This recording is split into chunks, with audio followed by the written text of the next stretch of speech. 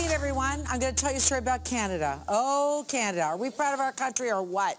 Yeah, we are. Canada has produced some of the world's top figure skaters. Today, my first three guests are sharing their secrets to success. Watch this. Tessa Virtue, Scott Moir, and Elvis Stoiko, Canadian skating legends. Tessa and Scott have quickly become the most decorated figure skaters in Olympic history. Paired together at the ages of 7 and 9, they've been on the road to success ever since. Their longevity in their partnership, paired with their versatility on the ice, has caught the attention of the world. With 3 world championships, 8 national championships, multiple world records, and numerous Olympic medals to their name, it is no wonder that to many, they are considered the greatest ice dancers of all time. Elvis Stoiko paved the road for many Canadian figure skaters. He is the first person to land a quadruple double jump combination. He is a name that will never be forgotten in the skating world. Elvis won his first national title in 1994 at the Canadian Championships and went on to win the silver medal at the Nagano Olympics in 1998 despite an injury. Now Tessa, Scott, and Elvis have joined together with many other incredibly talented Canadian figure skaters for the Thank You Canada Tour to thank their country for all the love and support. Yes, stand up! Because they're coming in. Tessa Virtue, Scott Moir, Elvis Stoiko. Stand up. Girls can do anything. Girls can do anything. Hello. My friend. Good. What's on your face? Good to see you. Oh. All right. Congratulations to all of you. Well, first of all, Elvis Stoiko, how the hell are you? I'm doing great. You and I go way back. It's so great to see this retrospective, and you look And the well. hair. Oh yeah, the hair. Yeah. Listen, you're aging beautifully, Thank and you. you know what? We're so glad that you're here. This is the first time on the show. Yes. So thank you for coming in today. Thank you, Canada Tour. Tell us about it. Yeah. Come on.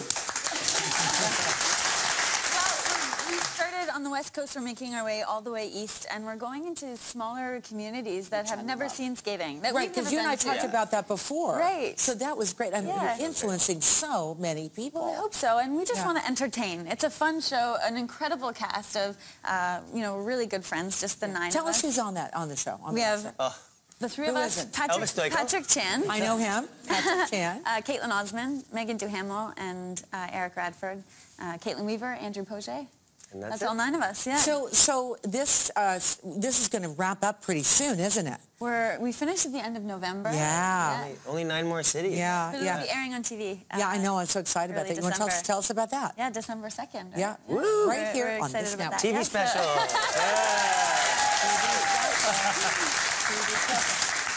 Elvis, you're known for pushing the boundaries, as I mentioned on that, film piece. And also, you're pushing the boundaries on and off the ice, because now you're into acting. Yes. And Yep. look at you. Yeah, Tell us what you've been up to. Well, last few years, I was in Chicago on stage. How about that? Right there, yeah. Billy Flynn. Yeah, both in New York and here in Toronto. How was that for you? How did that feel for you? An incredible experience. Yeah. I was nervous as heck. The very first show, and then once I got out there, I mean, Billy Flynn has to have that confidence. So Yeah. the first moment I stepped down the stairs, we were talking about stairs earlier, and you have to hit it. And as soon as I got into that, I was like, yeah, I love this feeling. And doing Murdoch Mysteries this year, this season, which is a lot of fun. Yannick was fantastic to work with. So it's growing and continuing to go. So stage is not too far away, right? Because you got to do how many 8 performances, and there's only one day off kind of a thing, right? Yeah, I mean, it's performance is performance. I mean, there's a different skill set that you're learning. My dad was a singer, so I worked with him on that. But then just being around people, in front of people every night, that type of thing. So you gain that ism for performing. Sure.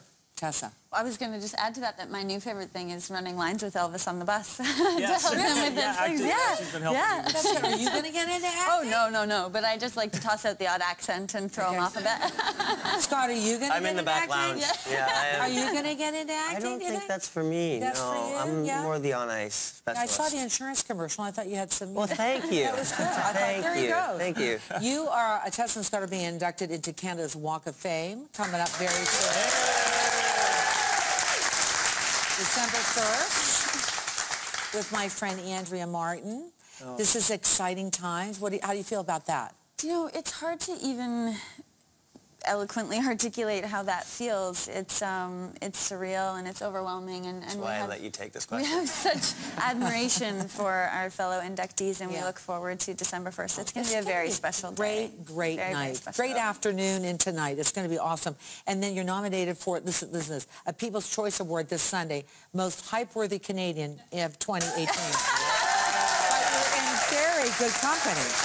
Because, let me tell you, Shawn Mendes, Sandra Oh, Ryan Reynolds, and Drake are all in your company. Yeah. So there you go. Not bad. Look not out, bad. Here comes the ice One dancers. of these things, Coming at you. One of these things is not like the other. You know, your successes, we all know your success, and we want to know a little bit about some of the narrative as you were making your way up there. So when we're talking about professional skating, I'll start with you, Elvis, for example. When did you know that skating was recreation that would go into professional? When did that change happen? It's a weird time. It's not like sort of overnight. It kind of phases in. But I started when I was about 5 years old. But when I really started training it was about 7 or 8. And then from there, it's sort of, you know, you take that commitment thinking, you know, I think I can do this. This is really what I want to do. Yeah. And it wasn't until later that I really thought, wow, you know what? I think I can make the Olympics. Yeah. I think that's a really feasible goal for me, and that was around 10 or 11. And each year it slightly changes. You get a little closer, a little closer. Yeah. And how were your parents on all this, in the fact that they were encouraging but not pushing? Because I know a lot of people want, whether they're hockey players or skaters, you know, or figure skaters, or whatever the Olympic sport might be, the potential. The parenting is very important on that, right? That is very important. When I do talks about that, a lot of parents ask, how did my parents handle it? And they gave me a lot of support. They always were there for whatever I needed. They didn't over-push. They were there to support, especially in the times where I'm kind of coming down a little bit, or it's hard on myself, or I need a little kick in the butt every once in a while. Sure. But it was a way that was very healthy for me. Yeah. But I was one of those kids that was just, it was one more minute on the ice. My mom was, okay, we got to go. No, I got to do it a little bit more. There you go. Because I think it's passion, isn't it? It's inside of you. Yeah, Did you feel the same way, Scott? Absolutely. Yeah. And sometimes the best thing you can do as I'm not a parent, but that my parents did, was give me that balance. So that life away from the arena. And my mom is a figure skating coach, but never ever taught me. But always, you know, was there in that role of support, like you talked about. Always felt like they had your back. But when you walked away from the arena, you had the other part of your life, which was your family. It's just sometimes I don't think parents really know how to behave when their child might have a glimmer of talent. Yeah. Do you know what I mean? Do you know what I mean, Tessa? Yeah. Right? Yeah, it's hard to see because that internal drive has to be stronger than anything else. And I think had our parents pushed us, we would have not lasted the way we did or succeeded. It has to come from within you. That has come within, and I think it takes your own passion. We thought it would be fun to send our fitness expert, Nick Vasiliev, to skate with one of you for your Thank You Canada Tour Skating as Stars, and we sent him with Patrick Chan. Let's see what happened. I'm here at the Tribute Community Center in Oshawa to get a behind-the-scenes look of the Thank You Canada Tour and maybe get a quick lesson while I'm here. I'm about to get on the ice with an ice skating legend, and I'm really not sure about my abilities on the ice. I just hope that he doesn't make me leave the ground at least too many times. We're going to start with bending our knees. That's one of the most important things in skating, is knowing how to bend your ankles and your knees. I'm bending my ankles. Okay, so then we're going to squat, bend, there you go, like a nice squat, and then come back up. Nice. Okay, now we can go try and lift one foot. And balance. Now that we're standing on one foot, I'm realizing that balance on the ground and balance on ice are two completely different things. Try to hold for like 3 seconds, like 1, My balance 2, is great. 3. 1, 2. We'll take 2. Ready? And 1, 2. Okay, good. Okay, close. I'm realizing how tough it is to even hold my leg up for 2 seconds. 1, 2. Okay, that counts. See? There we go. Now remember, I'm gliding elegantly. My wipeout was nothing short of graceful gliding among the ice. All right, so what's next? Okay, so let's try this lunge thing. All right, here we go. Ready, and push. There you go. Okay. Wait, hold on. Off this foot? He looks kind of cool. There you go. Did I just give you an idea for a new routine? We do that in the show. You can join us. Guys, I'm recruited. I'm glad that I taught Patrick a thing or two about spinning on the ground. Patrick, I got a level with you, and I'm holding on to you for dear life right now. I think I've reached my limit of this performance. Okay, that's fine. But I'm going to let you take it away and show us how it's really done. Okay, okay. And I'm just going to find safety. Okay. Somewhere. Stay away from the flying blades. You have fun, you roll with it. Okay. Glide with it. Okay, Glide I will. with it. I will. I'm going to roll. Oh my God, oh God. Well, I've already demonstrated the spin on the ground. On the ground, so yeah. You gotta, but this is on the blade. Wow, okay. Wow, now I know why I kept my distance. Yeah, the flying blade part. Taking a step back and watching Patrick do all of these fantastic tricks, one, you're just marveling at his ability to do this, but two, it's slightly intimidating, I guess, but it just raises your appreciation for the art altogether.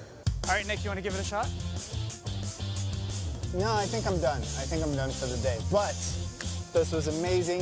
Thank you so much. My pleasure. For the lesson, for making me leave this wonderful surface of the ground. It feels much better being on the ground after being on Yes, but I gotta say, you make this look like your home. Well, thank you. Thank you very much. Appreciate it. That just shows you, because Nick's an athlete, incredible athletes we have, and artists, too. Thank you so much for coming in. It's so nice to see you again. See you again soon.